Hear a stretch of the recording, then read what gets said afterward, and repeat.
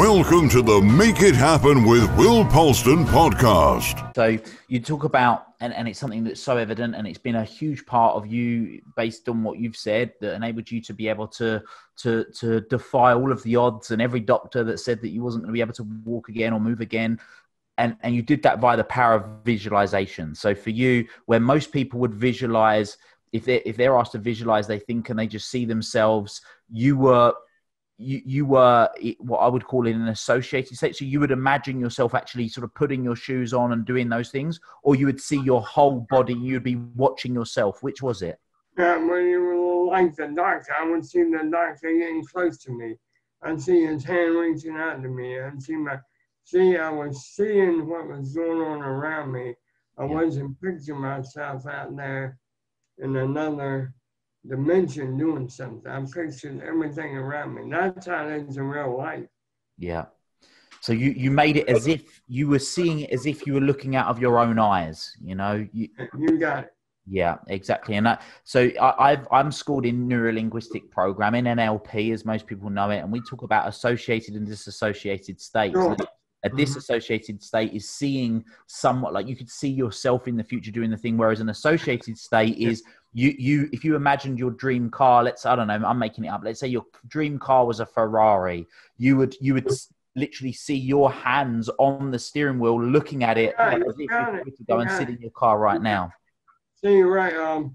One of my goals, and money doesn't really mean nothing to me. I make a lot of money, but I've got something set up right now that within about 3 years now, that I'm going to have about $3 billion in the bank. $3 billion. Now, I don't need $3 billion, but my goal all my life has been to make $1 million a week by the time I'm 75. Now, I said, well, that's way too low. My goal now is to make $3 million a week. Most of the money will be put in a charity or remain in trust, where I can do a lot of stuff for other people, homeless people, donating to the kingdom of God. I'm a real strong Christian. I believe that you're put here to help other people. But I'm going to take some of that money and use it for myself now, because if God's got a mansion for me up in the sky, which he said he does, he don't want me living in chicken coop down here. So I've got 186,000 acre ranch I want to buy in New Mexico I'm looking at. Wow. Little over 300 square miles. I want to build me a 20,000 square foot little cedar home on that.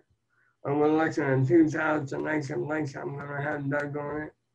Homes around there and have staff my people that are going to run my ranch. People that work for me run my companies.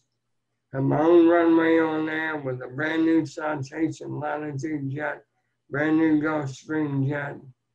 Now, I was talking to a man the other day. I don't share my dreams with many people because everybody wants to pull you down. It's like a crab in the barrel syndrome.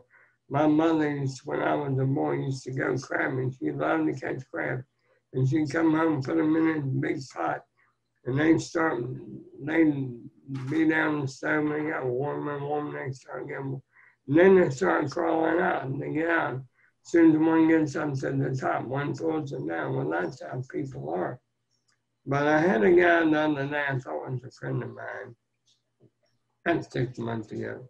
And I was sharing a little bit of my dream with him. I don't usually do that. He said, well, in that little sarcastic way, well, you don't have that ranch yet. And you don't live in that big house yet. I said, yeah, new fella, I've got it. I'm pointing around. I've got it, but I just ain't moved into it yet.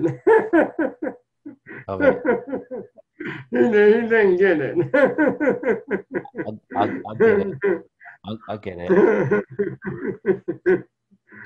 So for you now, goals are still obviously something that's really important for you. You're still setting goals. You're still striving. You still want to do things. Obviously for you, the reasons behind why you want them are maybe a bit different.